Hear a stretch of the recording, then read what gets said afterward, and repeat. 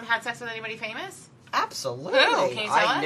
Nope, not anymore. Not anymore. After what that girl did, I don't want us girls to put a bad image out for people like us that do famous people, because it's just bad. Look at what that girl did. She made us look like shit because of that. You know, and I will not, even though I think she was a waitress, wasn't she, or something? Some bartender waitress. Made girls look like shit about that, and all she did that for money. You know? Oh, totally. Of course she did. And these guys, a lot of them are really, really famous right now. I mean, there's somebody that I do on mainstream that's... Oh, you still fuck famous people now? Absolutely. Well, fucking A. Absolutely. What do they do? Call you or email you, or what's the deal? They call me direct.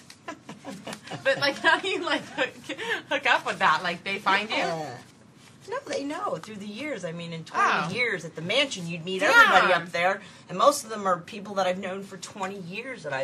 Most of them I've been doing. I like people that I know for a long time, because I'm like a creature of habit. People? Oh, absolutely, absolutely. But not to say that you're not get famous. your You're rocks off, famous you know, too, and stuff. They like it too on that end of it. What does Merle think about that? He's cool with you fucking whoever? Yeah, whatever. He doesn't have to be there.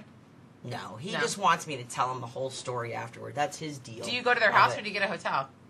It depends. Depends on the person? Depends, yeah. Some of them, I go right to their house because we're friends. You know, like, it's not just...